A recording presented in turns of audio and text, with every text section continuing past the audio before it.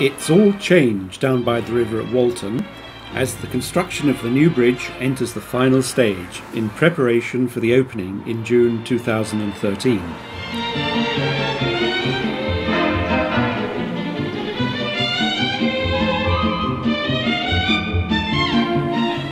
After years of wrangling and shortage of funds, the go-ahead to build what is now the 6th bridge was finally given in December 2010. Linking the boroughs of Elmbridge and Spelthorne, the first wooden bridge on the site was built in 1750. This was replaced in 1788 by a stone bridge built by James Payne, whose bridge at Chertsey still stands.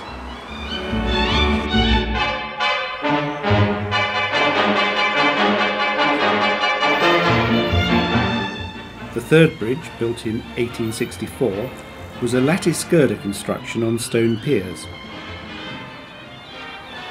At the same time, a brick viaduct was constructed to span the floodplain to the south of the river. This viaduct still stands and will be preserved and integrated into the new scheme.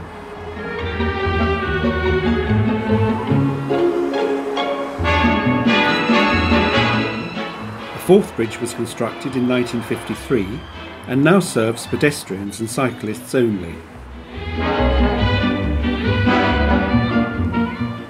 A fifth bridge for road traffic was constructed in 1999.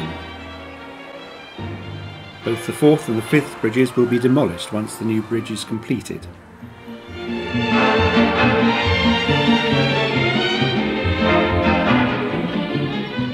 After extensive preparatory work in 2011, the main construction works began in January 2012, with the rerouting of many of the underground services.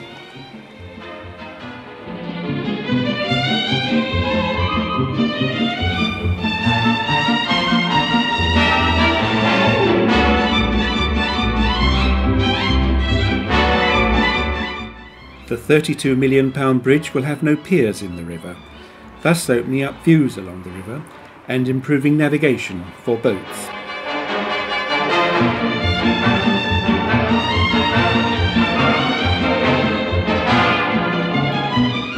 The colour of the new bridge has been chosen specially to reduce the risk of flying swans and geese colliding with the structure.